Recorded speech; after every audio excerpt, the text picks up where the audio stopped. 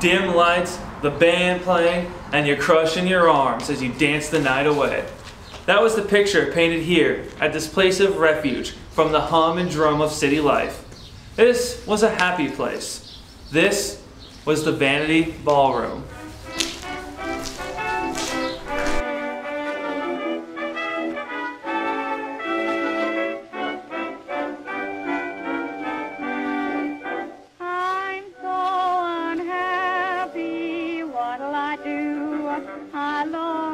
Somebody who will sympathize with me. I'm growing so tired of living alone.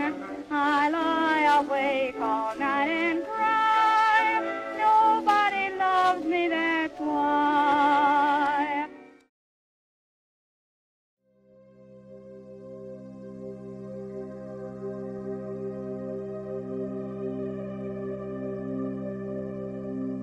The elegant Vanity Ballroom, designed by Charles N. Agree, would open in 1929, right before the Great Depression. Many theaters and ballrooms were opening in Detroit in the 20s. Due to the stock market crash of 1929, the Vanity would be the final ballroom to open in Detroit. The Vanity would become one of the most popular dancing venues in the city, something that would help it survive the economic crash. The Vanity would be ran by Edward J. Strada for about 30 years. At its height, the Vanity held about 2,000 people, and at only 35 cents per ticket, it was a steal. But that wasn't the only thing that attracted people to the Vanity. You see, inside of its walls was a Mayan temple. Well, not a real one, of course. But that was the aesthetic that they went with, and that aesthetic made the Vanity very, very unique.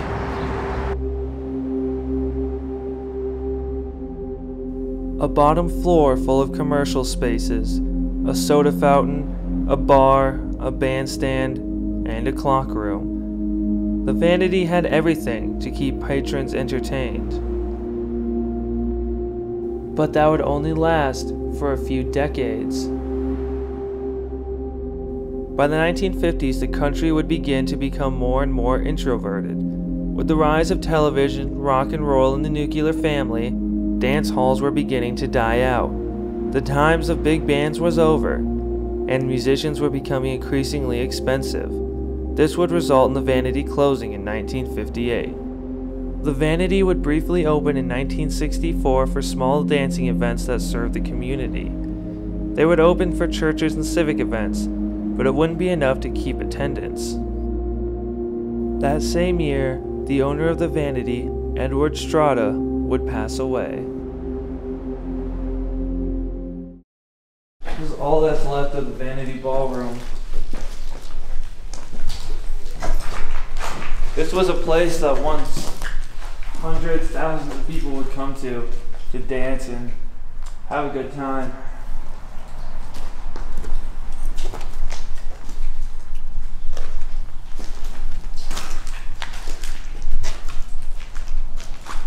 Be careful of the hanging metal.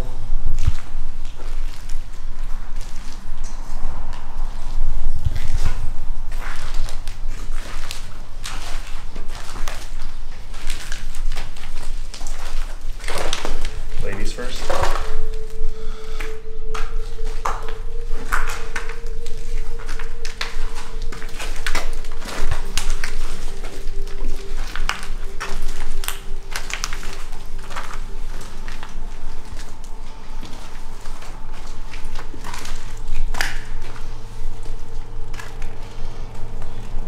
Get the camera up here with the light. Yeah, I'll take it. It's pitch black down here.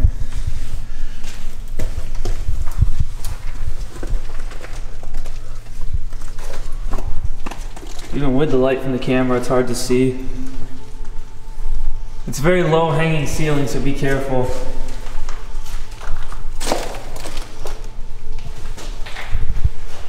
It's also a lot cooler down here, so there might be mold.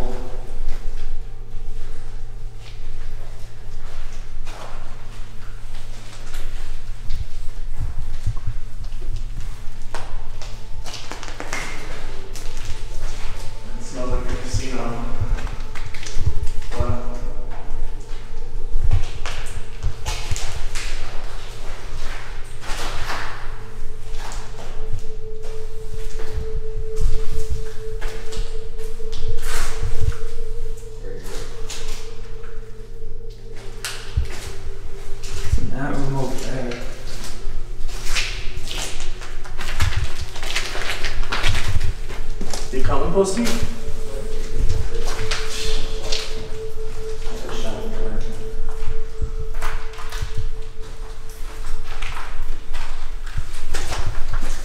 It's really hard to see in here. Precious. We should get a little bit of spot flashlights.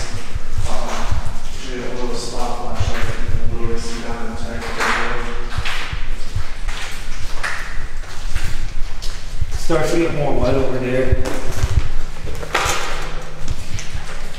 Oh, it does.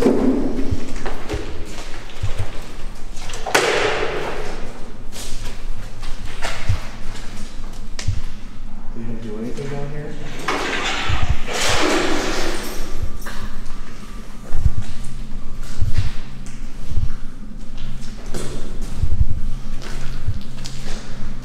We're gonna find more interesting stuff upstairs. Still very interesting. Most of this place has been gutted already though. We then headed back to the first floor. Stairs lead up.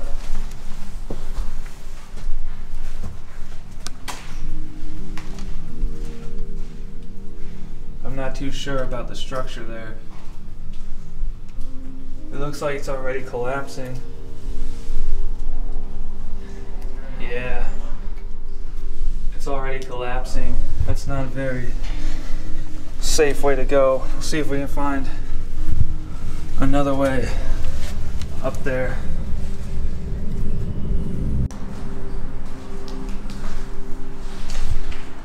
Here's the rest of the first floor.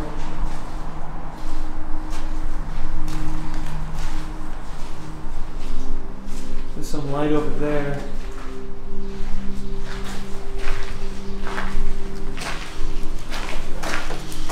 Can you hold it? Yeah, I can hold it.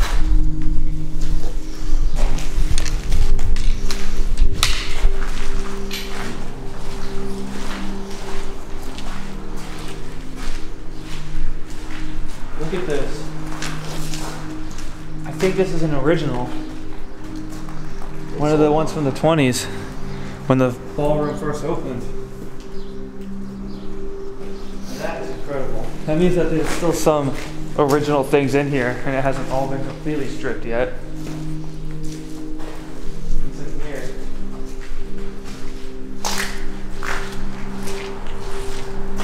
Oh my gosh. Yeah, you're not going to miss it. Completely collapsed.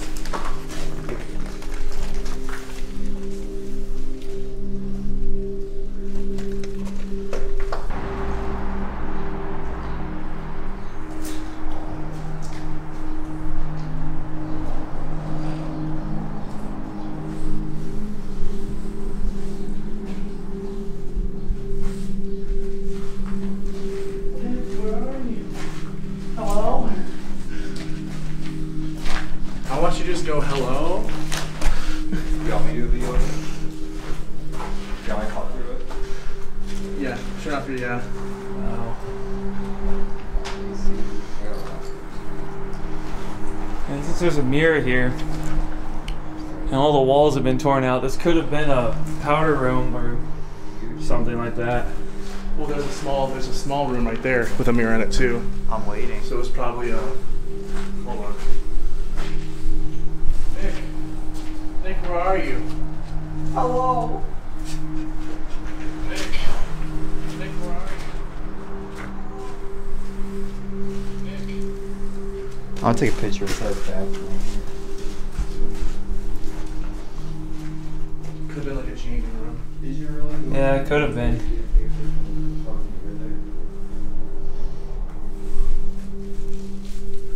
Wow.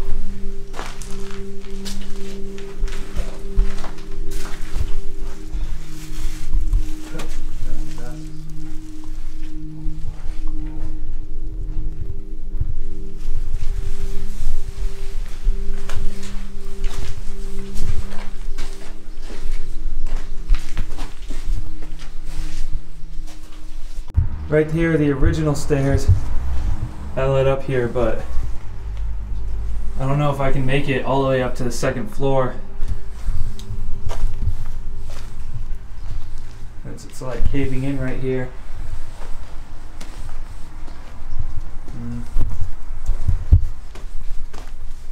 I don't know if this was placed here intentionally to help people cross, or... Okay, yeah, that's not gonna work. Try going around the side. This was placed intentionally in your phone. Yeah, that was. So all this was mercantile area. Find you a 2x4. Maybe come up here. I think the crossing on the side is gonna work. There's a lot of weight on here already.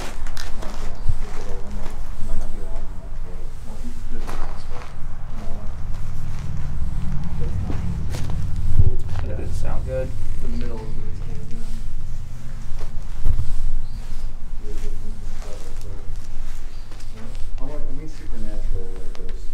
You're gonna step very carefully, trying to get over here. Now, very carefully.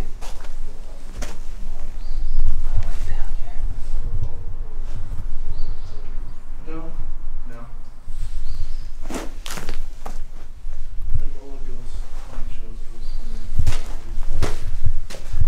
The actual stairs over here are concrete. This was just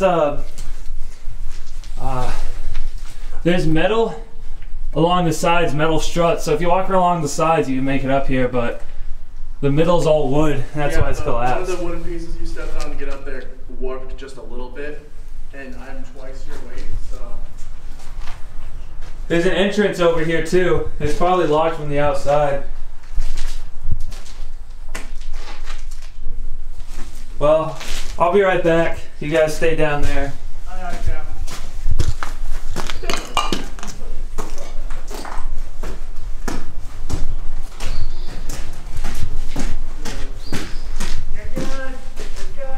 Oh my gosh. Guys, it's absolutely incredible up here. They still have parts of the original Mayan aesthetic. Oh, fuck, I'm getting up there.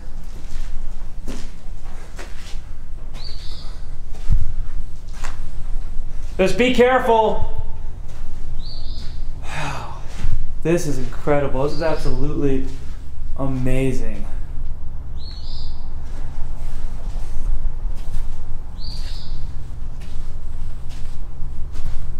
Look at that.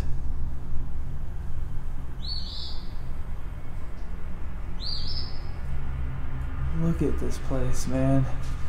I would have loved to see it back in the day when it was still active.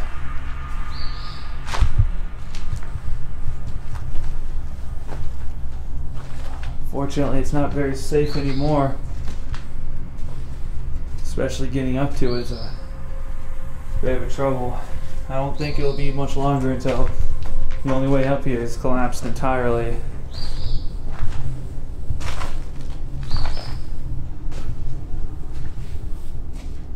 Wow. This is amazing.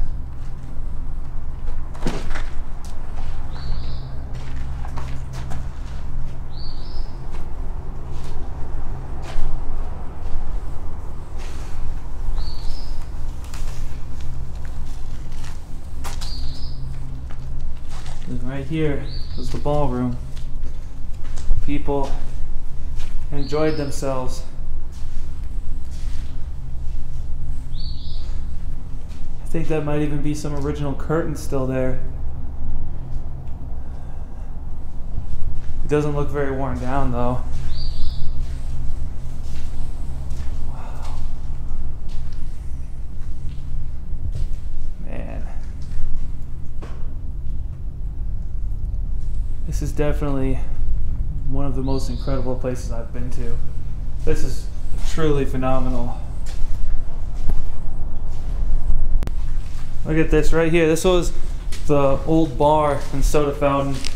During Prohibition, they didn't have alcohol because alcohol was illegal at the time. So they had a soda fountain here is what they called it. They would give you soda instead of alcohol. Wow. Just look at this place. They look pretty old. They're only cloth.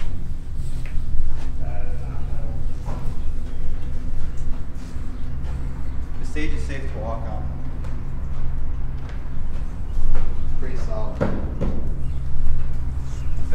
What does this lead to? Oh, I saw this from the outside. This is where I premiere my opera. It's just a drop though. These stairs on the outside, and I think they lead right here. It's all locked up, of course, though.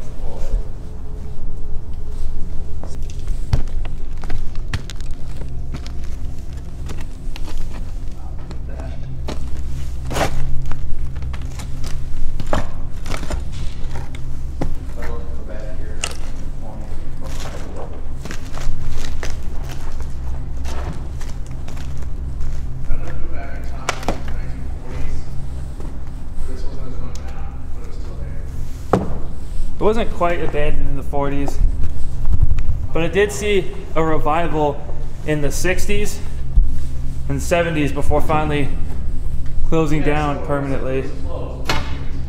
Yeah, I'd want to get in here before they turned it into like a rock place, because the mosh pits really ruined it. That's when the vandalism started. I still think it's a shame that they tore everything out instead of reviving the place.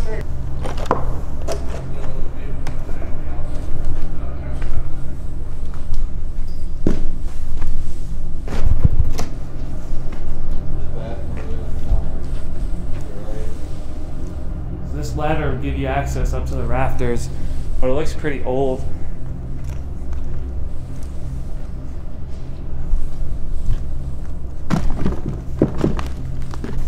Careful walking out here.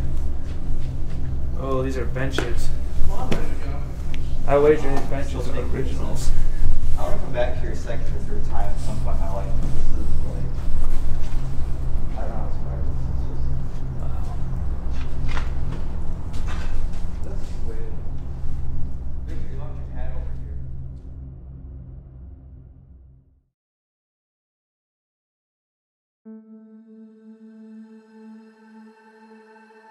In the 1970s, a small amount of interest would come back to the Vanity. It was something to break the boredom of everyday life. It was a good step away from the boob tube, as one Sam Leeds put it in 1975. During the 70s, it would be host to famous musicians like Ted Nugent and the Stooges. In 1980, the Ronald and Dolan Murphy twins would buy the Vanity. They began to rebuild the crumbling insides and try to bring life back to the building. They envisioned a return to ballroom dancing and disco parties. In 1983 it would open, but closed the same year. It was brought back in 1986 with a new Caribbean theme, but it just wasn't enough. The Vanity is listed on the National Register of Historic Places, and some believe it is salvageable. But if nothing is done soon, this wonderful place will be nothing but rubble.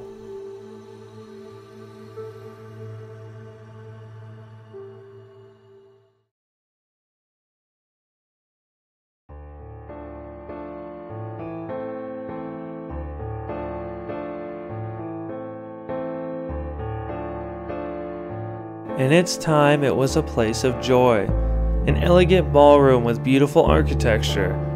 It has sat slowly crumbling on the streets of Detroit.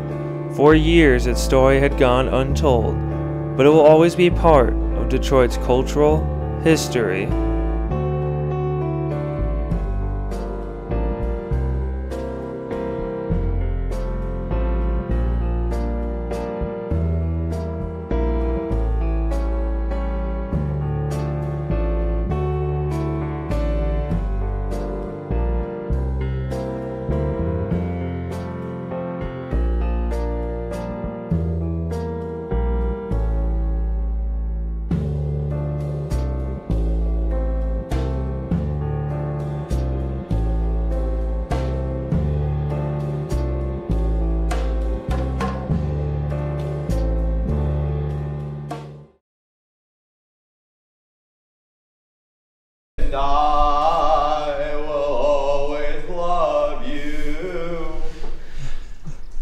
Bye.